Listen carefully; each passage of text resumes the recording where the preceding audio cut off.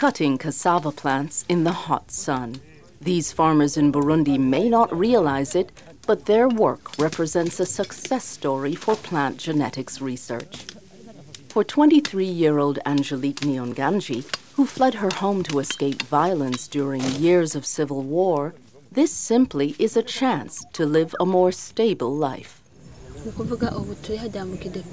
I've been living in a camp for internally displaced persons for 2 years now. We had no choice. The security situation at home was really bad and we had to go. Since that time, though, my husband and I have managed to get a plot of land. We hope that by next year we'll be living in a house of our own. Hundreds of thousands of people ended up in camps in Burundi or in neighboring countries during a dozen years of conflict.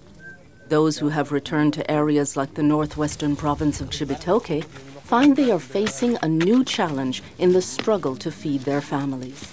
A devastating plant disease that has laid waste to most of the cassava crops in Burundi and in much of the Great Lakes region of Africa.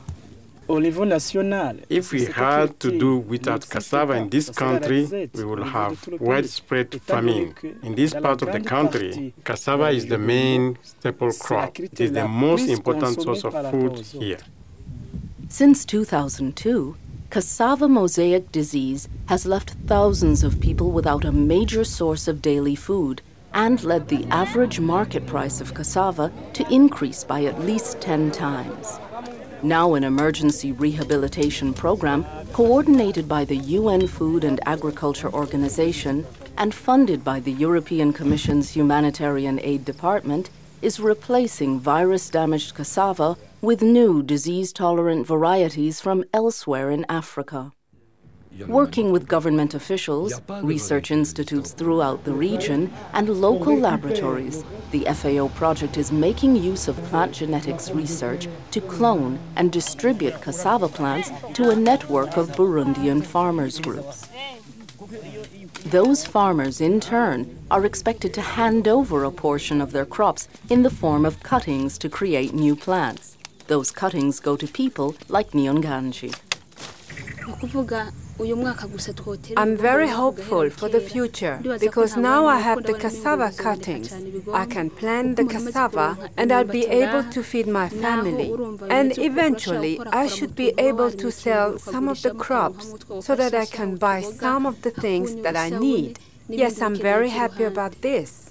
We know that by the end of this year, because we are now in the planting season, so it takes 1 year to grow, we know that by the end of 2008, this country might be self-sufficient regarding cassava.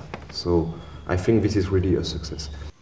The EU-funded FAO project is using a similar approach to outsmart another plant disease, banana xanthomonas wilt or BXW.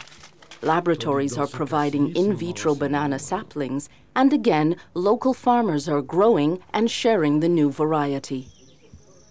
In Burundi, plant genetics research combined with regional and local cooperation, gives vulnerable families a better chance at recovering from years of adversity.